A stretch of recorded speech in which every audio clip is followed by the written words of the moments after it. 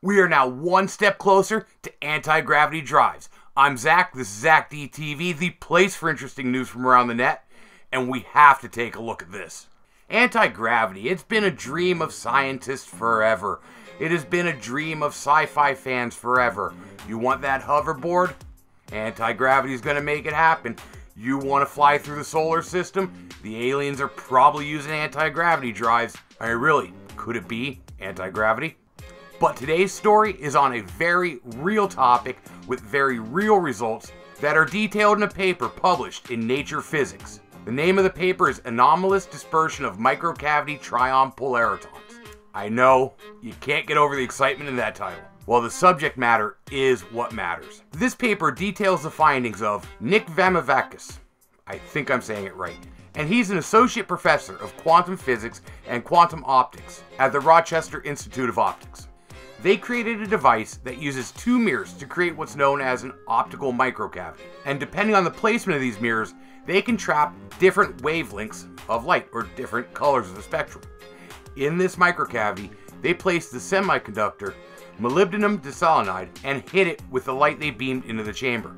What this did was cause that semiconductor to give up small particles called excitons and combine them with the photons from the light to form polaritons.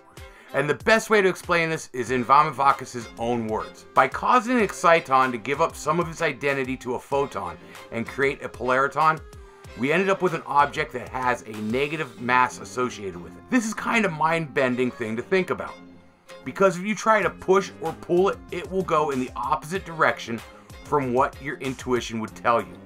That's right, when a force acts upon these negative mass particles, they do the opposite of what you want them to do.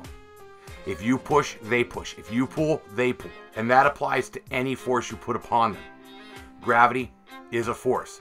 So as they're pulled towards the ground, they are going to move away. And that, my friends, is anti-gravity. Now, Vamavakis does say that applications are still down the road. I mean, they're only producing this at a particle at a time. But now that the technology has been confirmed and it is doable, it's only a matter of time until we scale this up and finally get those hoverboards we've all been waiting for. And now I'd like to ask you this. What could you imagine being done with a material made of these negative mass particles? What would you do with something that would resist forces placed upon it? Let me know in the comments down below. And remember, if you enjoyed this episode, make sure to hit that like button and subscribe so you know when I put out something new. Generally, my videos come out Monday, Wednesday, and Friday, so I hope to see you here again. And until next time, have fun and be safe.